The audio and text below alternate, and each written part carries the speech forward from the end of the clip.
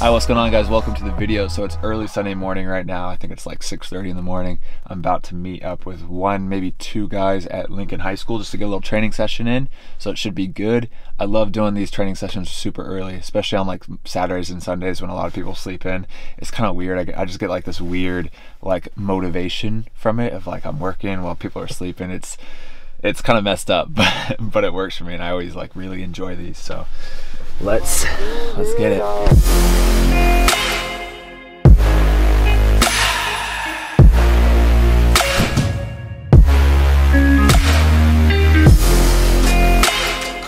Okay, just got to Lincoln. I know for sure that one other guy, Alan, is coming. Alan is like an academy player for the Portland Timbers, so we'll at least get a training session in, maybe one more, but we'll see. It's cold, foggy, but it's got a really cool like kind of vibe to it with like the crows and everything. It's very Portland right now, which I like, and I'm really excited to go back to San Diego here soon and then train the complete opposite, where it's 75 degrees, sunny, and then you go to the beach after. It's a good mix. All right, just training with Alan. Alan, you want to give, what's your full name? Alan Casey. What school do you go to? Grant. Grant High School, yeah. And you're a right back as well, right? Yeah, right back right now. I'm an attacking player, but the Timbers have got me in the right back position. And then so now you're right in that next stage of like maybe college, maybe going over to Europe, doing something like that. Yeah, I'm from Spain, so I got a EU citizenship. So. ¿Hablo español? Hablo español, claro. Mi español está perfecto. ¿Sí? Sí. Ah, qué bien. No. Hablamos ahora. No, it's not good. But we'll get a training session in, and I'll try to make it a little bit like crossing, right back, like winger specific. Yeah, let's do it. All right, sweet. It's weird, huh? My whole thing is like, I literally just try to treat it like.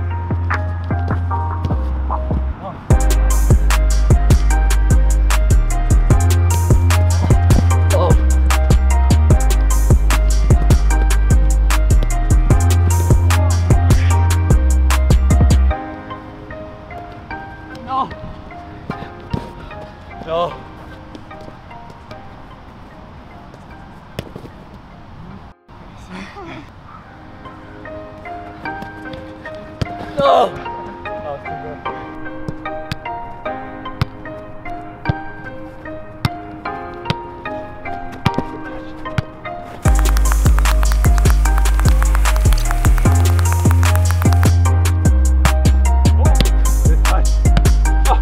My bad.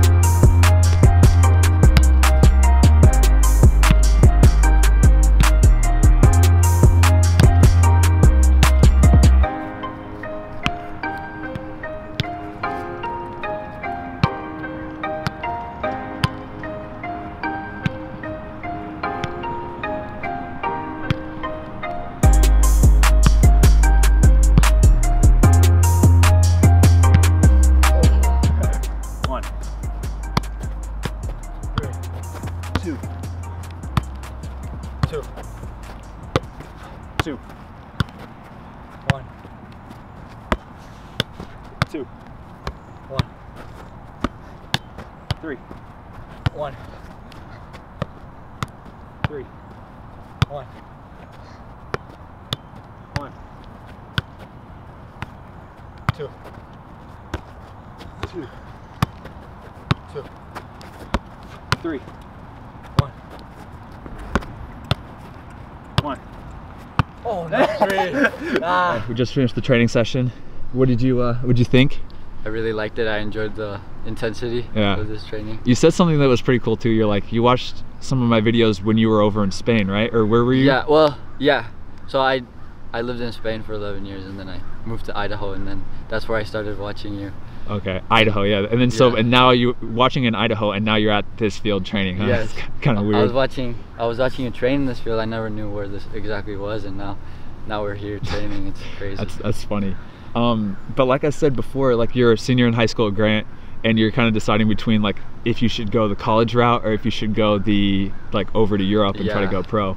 And obviously like you haven't done it yet, but like what's going through your head right now? I mean, I certainly want to follow my passions and see how far I can go in the sport, but for sure Europe is one of my main thinking points right now because as I said, I'm from there and it would be easy for me to go there and with my citizenship and everything. Certainly it would be smart to get a degree because you always have to have a plan B, I guess. Yeah. But I mean, there's definitely also an option of going to college in Europe and playing club soccer there and see where it goes from there. Yeah.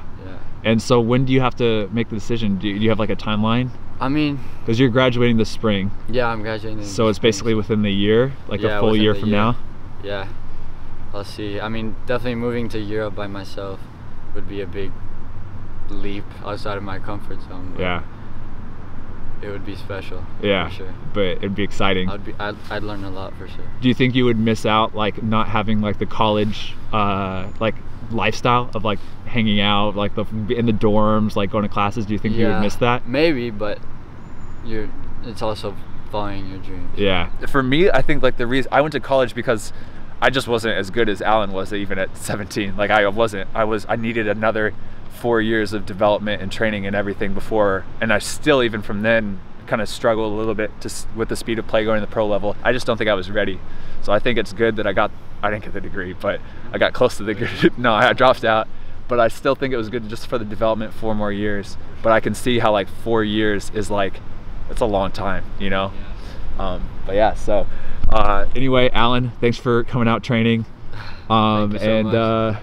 Is there anything you want to say? You want to just shout out anything? Shout out to my teammates from the Timbers Academy. I know a lot of you watch this. We need to all come out here and train with Matt. When I come back in January, let's do that. Yeah.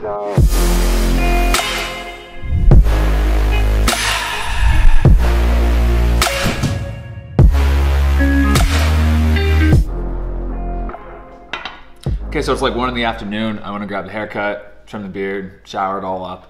But really good training session this morning. And then I also really want to go even more depth into the college soccer versus trialing in Europe. I actually made a full flow chart already to really kind of discuss about looking into your situation where you are right now and trying to find out if it's worth it to go over Europe or if it would be smarter to stay and go to college. So I'll do that after lunch right now. But for lunch, just a big plate of some beef and broccoli that my mom made for dinner last night. So I'm gonna eat this up. Thank you, Mom. So I'm gonna eat this up and then I'll talk more about college soccer versus Europe.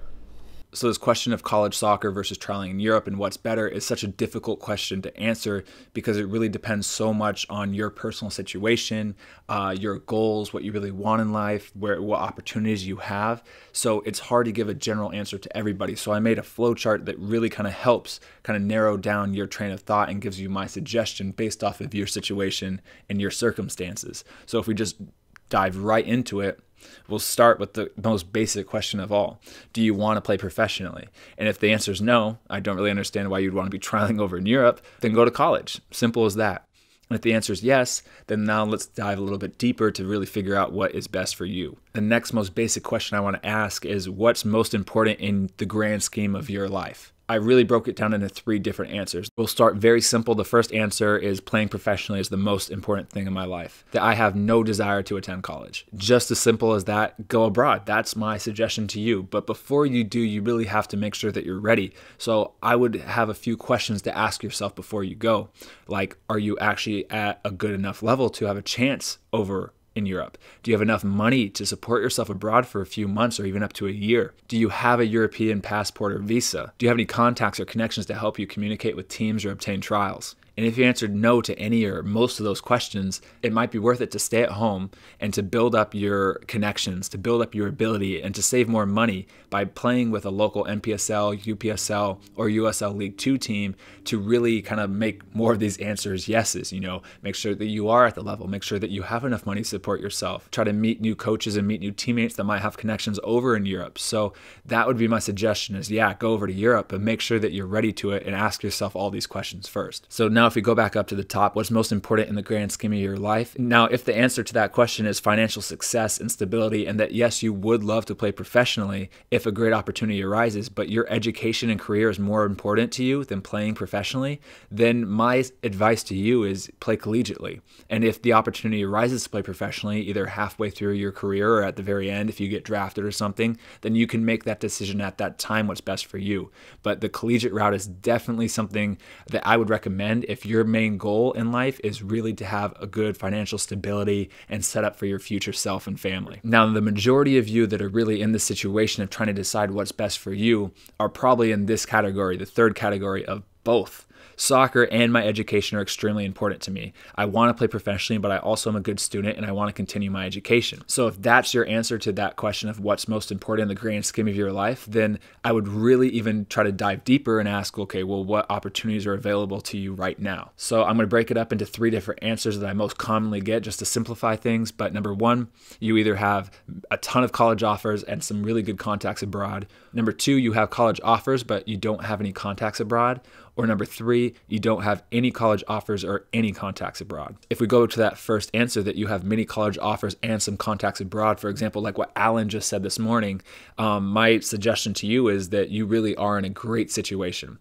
This decision will come down to your gut feeling after really researching your opportunities and weighing out the pros and cons. So talk to the coaches. If you can, visit the teams or visit the schools. Talk to other people in similar situations and see what they did. Sit down with your parents or your family and really discuss things out and really try to figure out what your gut feeling is on your situation. Things that I really think that you should consider are that the window to play professionally in Europe closes quickly with age. 4 years in college is a long time to not be in a pro setup. Being abroad isn't as glamorous as it appears. Will you miss your friends, your family? Are you going to miss out on that college lifestyle or that college experience?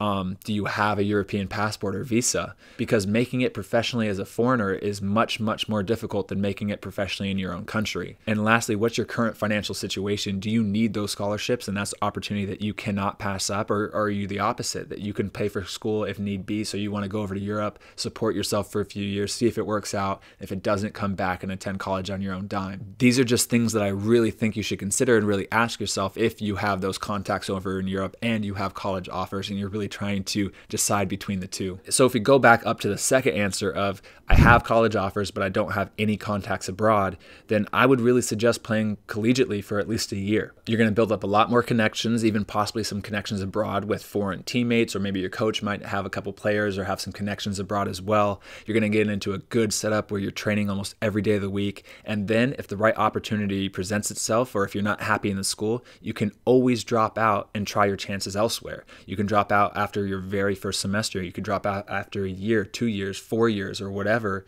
and really take that chance when the opportunity or the connections really establish themselves and you feel in your gut that it's the right time to really go abroad. It's just really hard to turn down a for sure spot in a team with a good education and really good training to roll the dice and go over to Europe when you have no connections at all and you don't have a European passport and you might not have the money to support yourself. That's just a very risky situation to do, especially when you have something that's exactly what you want that will continue your education and continue your growth as a footballer. And so my next suggestion for you is, if you do stay in college, is to build up your resume, build up your ability, and also build up connections by playing with NPSL, UPSL, or USL League 2 teams. And then lastly, if you end up enjoying your time playing collegiate soccer and you stay for 4 years, then you can always take the chance to play professionally abroad afterwards. You just have to realize that yes, going abroad when you're 21, 22 is going to be a lot more difficult than when you're going abroad as a 17, 18-year-old. And then lastly, if you go back up here again, if we're looking at the opportunities available to you right now and you do not have any college offers and you have no connections abroad, then my suggestion for you is to really think about this, because if you have no offers to even play in college, even at the JUCO level, D3, D2 level, or anything,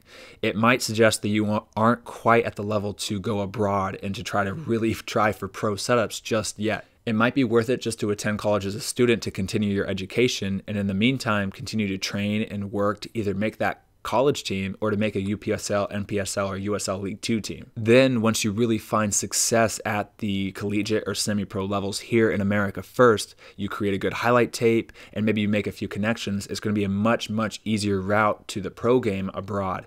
But I see that all the time of like, oh, you know, I was on my JV team for high school. I didn't make my club team. Now I want to go abroad and try to play pro. And my response is always like, it's not going to be any easier over there. If you're struggling to even make club and academy setups here, it's not like you're going to go abroad and all of a sudden they're going to welcome you in with open arms and it's going to be easy.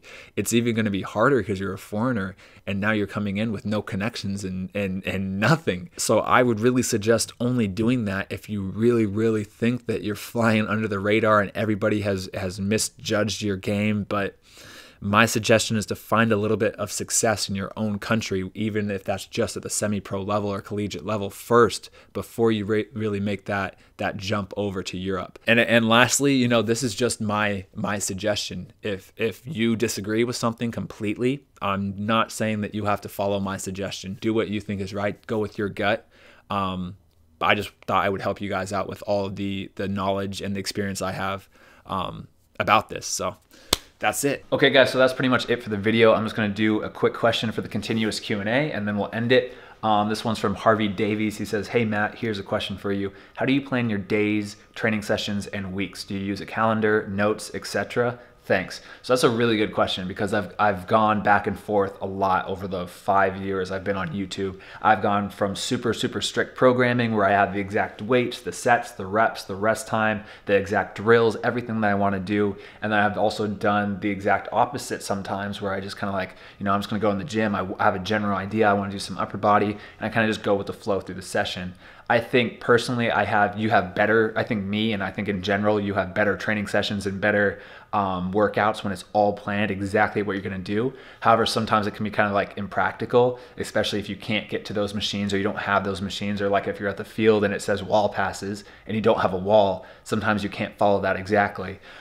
So right now I'm like in a weird mix between the two styles. I have a very general idea of what I want to do on the field. You know, I want to work on crossing, I want to work on 1v1s, and I want to work on first touch, but I'm not planning the exact sets, reps, drills you know, for weeks to come. I kind of like the day of, I'll brainstorm exactly what I want to do, and I'll sometimes even mix up on the fly. Like this morning when I was training with Alan, I had an idea of what I wanted to do in terms of dribbling, first touch, crossing, finishing, 1v1s. But then when I found out that he was a right back as well, I was like, you know what, let's do some right back specific passing out of the back, that first touch to the curled long ball into the goal. So it's like a mix of, I have a general idea, I plan the session a little bit beforehand, but I also kind of adapt on the fly. And the same thing in the gym. I'm following the power program for the footballer physique, but at the same time, I'm also kind of changing some exercises. I'm changing some sets and reps depending on what's available to me, what I have, and also how my body's kind of feeling.